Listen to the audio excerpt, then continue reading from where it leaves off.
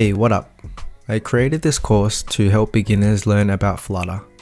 The reason I made this course is because it is something I wish I had when I first started learning Flutter back in 2018. On this channel, I have already created many Flutter tutorials and I'll continue to do so, but I wanted to have a more condensed and concise course that can give a good foundation to someone who is new to Flutter. So this course is aimed at complete beginners. If you have a little bit of coding experience, then that's great. But even if you don't, that's okay because I designed this course specifically for beginners. So firstly, I will go through the basic widgets you will need to know to get started. Things like containers, rows, columns. And as we build more complex apps, I'll slowly introduce more widgets as needed. Then after learning about these basic widgets, we will use this to create a functioning calculator. Even though this is a UI course, I will still show you how to make the calculator functional as well. Initially, we'll build this calculator with a flat design, and then I'll also show you how to spice it up with a neumorphic design.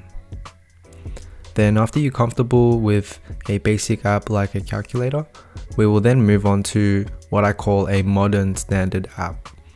So we'll create a login screen, which takes us to this nice looking homepage that also has a drawer and a bottom navigation bar and other things that are commonly used in a standard app. Then finally, we'll create a social media type app. And specifically, I'll teach you how to build an Instagram-like home feed. Then I'll show you how to build a stories feature. And then last but not least, we'll finish off by coding up the TikTok and Reels feature as well. I strongly believe that once you go through this course as a beginner, you will come out the other end feeling much more confident about app development, and more importantly, I hope to open your eyes to the possibilities of what you can easily create using a great framework like Flutter.